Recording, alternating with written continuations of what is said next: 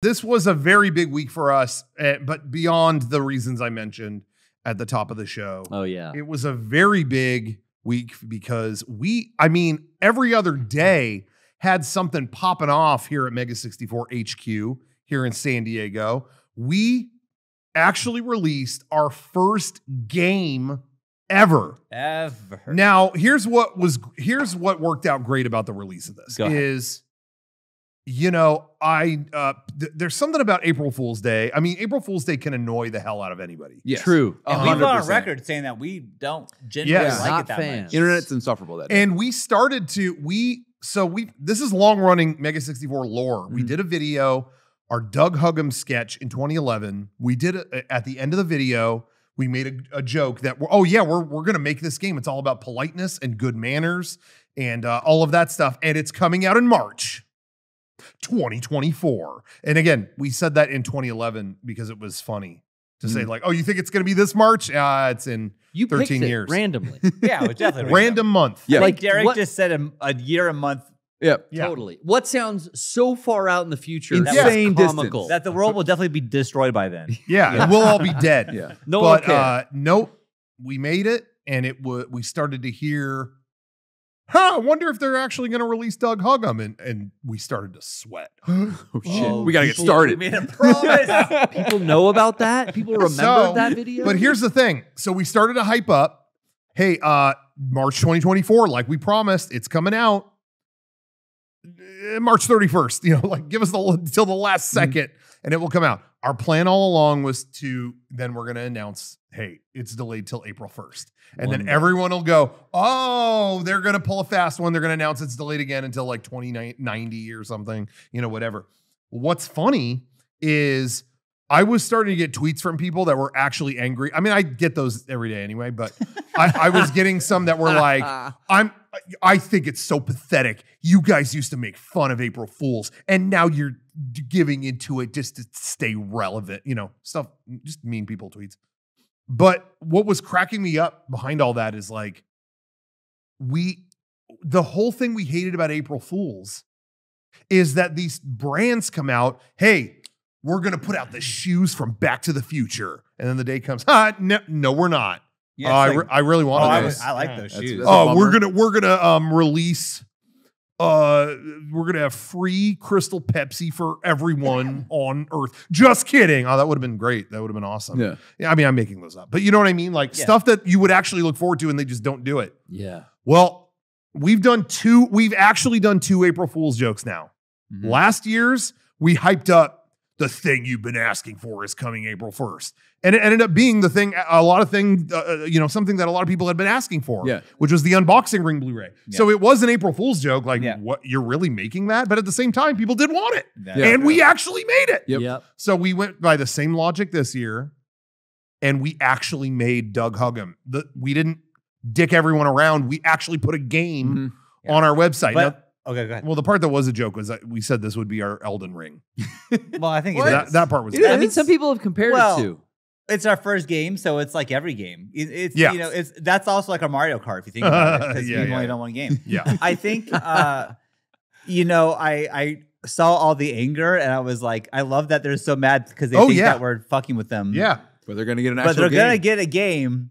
Now, whether they think it's the best game ever made, that's their call. I think it remains to be seen. I think it is. I had a lot of fun. And it was fun to play. There's currently like huge gamers streaming this online as we speak. Yeah. Other people are playing it. Literally right now. Right now. Is it Scorpy? Scopins, right? Scopins. Sock pins. Sock pins? Scorpy. Scorpion. Get over Brad here. Neely's Hargnolin Sclopio Pipio. But don't they go by Scorpio, or am I thinking of somebody else? Yeah, they do. Okay. So I was right. Scrunt. That's what it was. I get my Senior Pello and my Scorpies, confused. Senior Payload. I'm sure they're streaming it. I'm sure, but all these dude. Everyone's streaming it. Vinny was Vinny playing it the other day. All these luminaries in the industry. Dentists, even. I'm just kidding. Even dentists. No, but everybody has been streaming it, playing it. It absolutely warms my heart. Yeah. and blows me away that people are doing that. I really was more excited for this April Fool's Day than ever. I mean, I was just like so excited that it's like, no one thinks they're actually getting a game, but you are. I mean, sort of, but you are. It's a game. You can play. Yeah, exactly. That is a real thing. So anyway, I want to give a huge shout out to Brandon and the team at Get Bonus. Yes. Couldn't give a bigger shout out to these people. And you may, if you don't know the name, you will. We got here on a past stream, we were looking for weird games to play, and we found Citizen Kane 64. They also didn't they make Kingdom Hanks? That was them too. Oh my God. We're big fans. That's too classic. Yeah. Yes. Their games were so funny. Then we met them, on tour? Is that what it was? Met them on tour, and they couldn't have been cooler. And they were talking with me about want to get more, they're adding more stuff to Citizen Kane 64, like a new update for that. They're doing all kinds of new stuff. Let's stay in touch. Ever want to do something? And then, the Doug Huggem thing started to come around, and it was like, wait, this month is when we said it would be out. Uh-oh. But what a universe giving us exactly what we're looking for, man. So we seriously, we kept saying this is on a 13-year production cycle. When the truth is they had a few weeks, maybe. I mean, I would a few is I would say they had maybe 2.5 weeks. Like when it was all said and done, possible to do anything. It was Brandon. I'm sorry, Brandon and their team is Get Bonus. Bonus. So I think what I heard is when you were kind of running this by the team, I think Brandon had mentioned, I made Citizen Kane 64 in a game jam, which is like a 48-hour. I don't know if Citizen Kane was part of that, but they had done other stuff. Because you were kind of prefacing hey, the turnaround on this might be like absolutely ridiculous. Yeah. And I think their reply was like, well, we've done these game jams. We've farted something out in 48 hours, so we'll see. Yeah. And I think they spent a lot more time on it than that. Yeah. Because there is a lot of game there. Surprisingly, I went through it's 4 or 5 times. Yeah. There's a ton of Mega64 references in there. And that's the thing is, Grink is hidden in there. Let me be completely honest. We didn't write anything. Really? No, what I supplied was the there's certain descriptions of it. I don't know if any of my text is actually in the game. I don't think so. And I gave Brandon I actually gave him the old recordings from when John St. John did the original recordings we did in 2011. Which can I say that is, I think, what is legitimizing this game. Having John St. John is having John St. John parody his most famous character in this, and it being real. It's really him. It's really lines from him. Yeah. And double checked with him too before we did it. Because that was filmed with no intention to make a game out of it. 2011, Yeah, and so I sent John St. John an email just making sure it was cool with you, and it was just we just had a quick exchange over the old iPhone, but I could feel the energy of wait, you're really doing this? like the email was like, yeah, that's cool with me. Oh my gosh, what?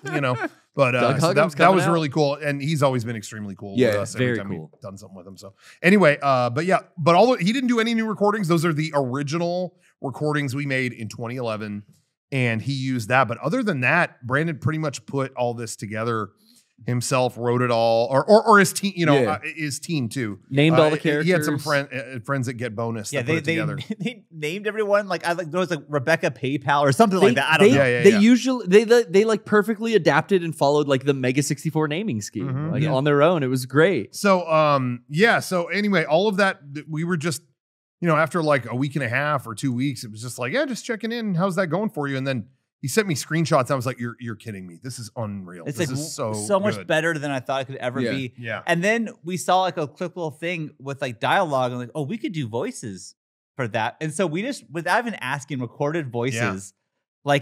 Just in case you want to put this in there. I don't know if you have time. Yeah, we just sent that over. But here you go. And then they slapped them all in, and oh my God. Yeah.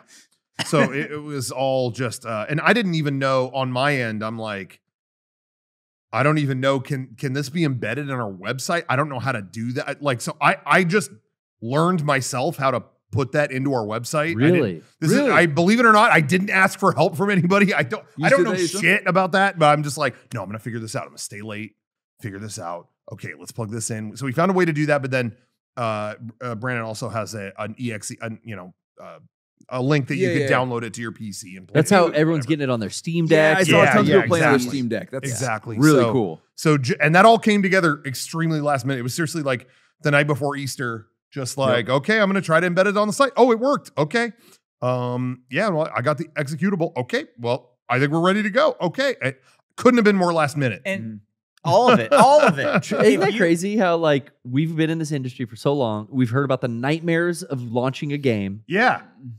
Didn't really have that effect. What are these developers complaining about? Work with Get Bonus, it's no problem. Yeah, they're work with them. Don't work with the, I don't know what the problem is.